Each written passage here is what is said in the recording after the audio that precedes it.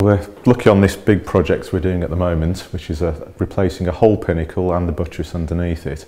And on the corners of those pinnacles were 4 very badly eroded carvings. We could see there was one grotesque figure that was very much some kind of animal, so Dave Willits has carved that as a dragon holding a goose in its mouth. The other 3 were figurative, and we thought that the front two figures were female, the one at the back was definitely male.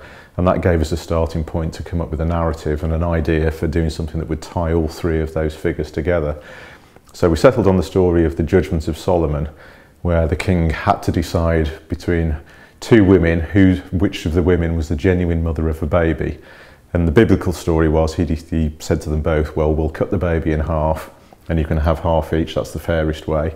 At which point one of the women said, no, the other woman can have the baby. And at that point he decided, well, she must be the true mother.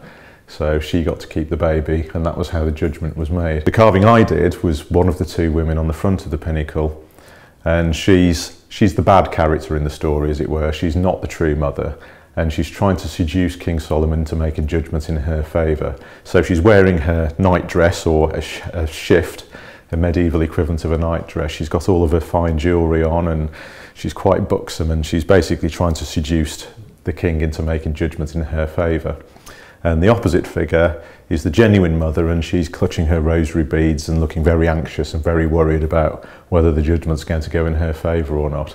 So we tried to tell a little bit of a story and inject some character and exaggerated features and have a little bit of pathos and emotion into the 3 carvings with the 3 figures telling the story of King Solomon's judgment.